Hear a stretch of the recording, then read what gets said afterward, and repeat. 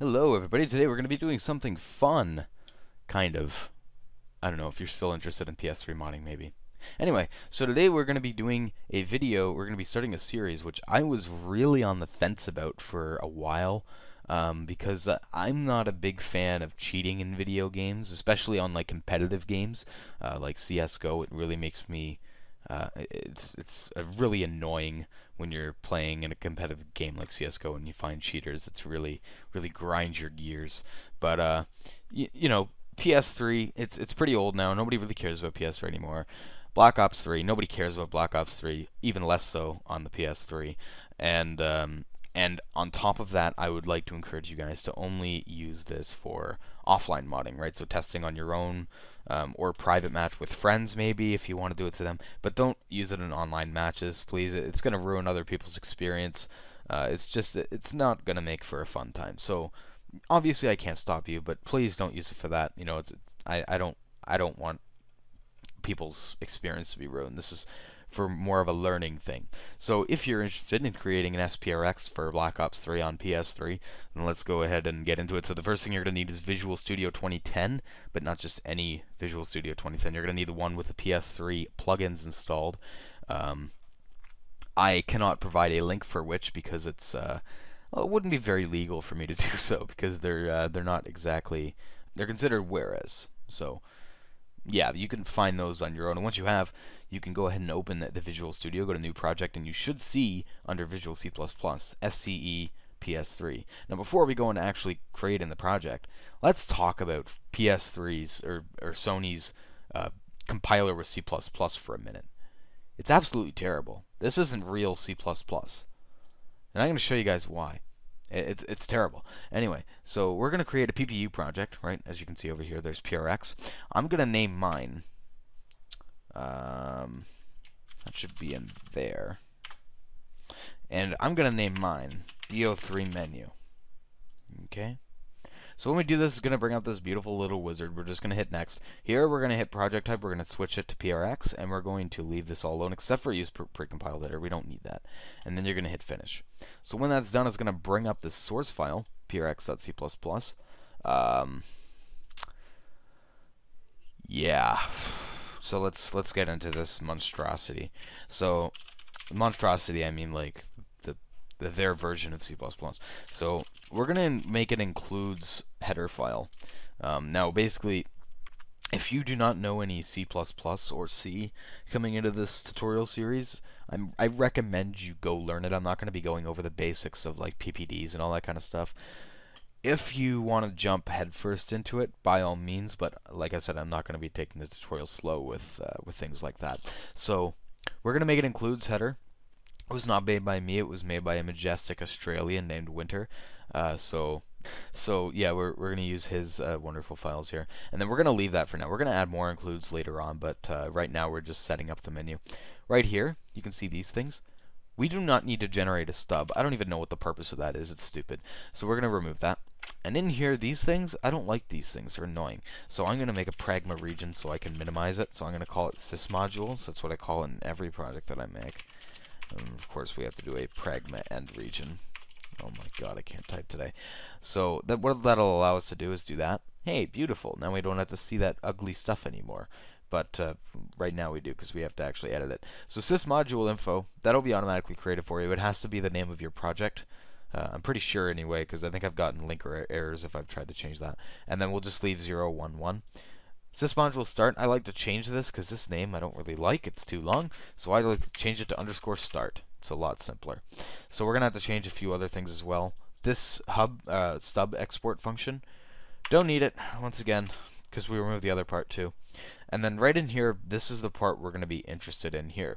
So extern C, so this we're going to rename to what we put in here. So we're going to put _start. Void, we're going to leave that because it doesn't take any arguments. So I'm going to change this to start OK. It's just like a constant. And then right above that return, we're going to actually create a thread. So we're going to do sys ppu thread create. We're going to call it menu thread _t menu thread. No, I'll explain all this in a second. 0x. We'll give it a lot of stack space. sys ppu thread create joinable. And this is the name of the thread, so I'm just going to call this BO3 YouTube menu, I guess. I don't know. Okay, so that right there, that is basically the handle for the thread that we're going to create, which we forgot to create because I forgot. We're going to do, up here, we're going to do sys ppu thread t menu thread underscore t. Okay, so that's basically the handle for a thread. So that's the reference to our thread handle, and then that's going to be the function that we actually thread, which we're going to make in a second. Anyway, 1002, that's the priority of the thread, where I'm just going to leave that at 1002.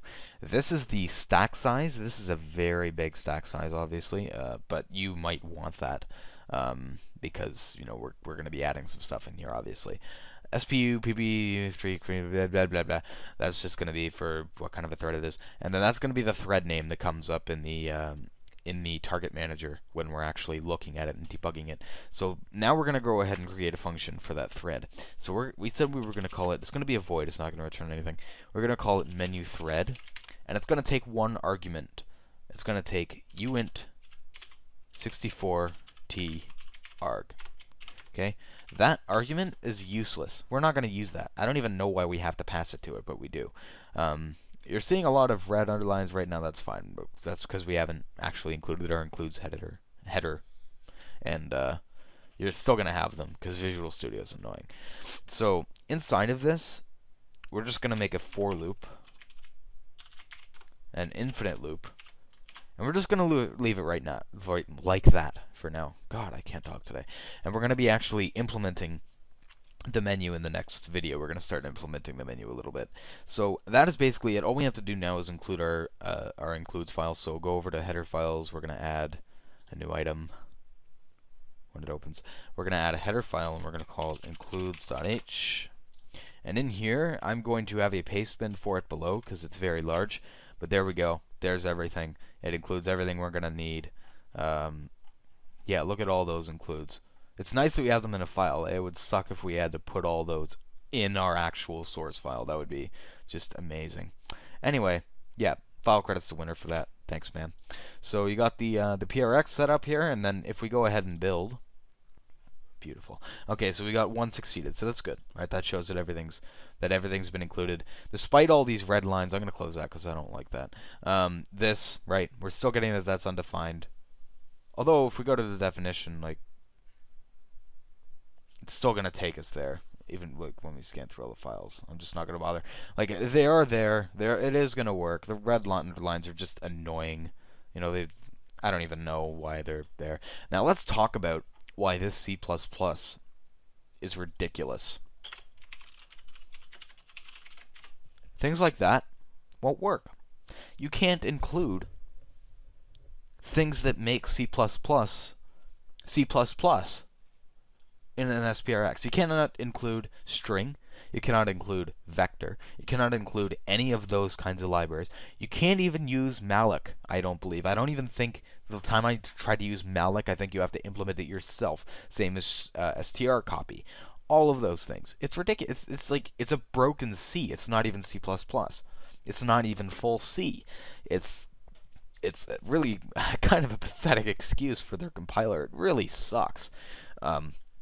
There are some people like John that have actually done a string library, like a custom one that you can use, but it's just, I find it ridiculous that they call it C++, and like you can't even use classes in this properly. You have to use structures. It's kind of ridiculous. Anyway, I just thought I'd throw that in there. Anyway, I hope you guys enjoyed the tutorial. If you did, please leave a like below, comment any questions or comments you may have on the video. Except for asking for the link for the PS3 SDK because I won't link it, and subscribe. And in the next video, we're going to be actually implementing the menu thread function, and we're going to be starting to lay down kind of like the skeleton and the foundation for our menu.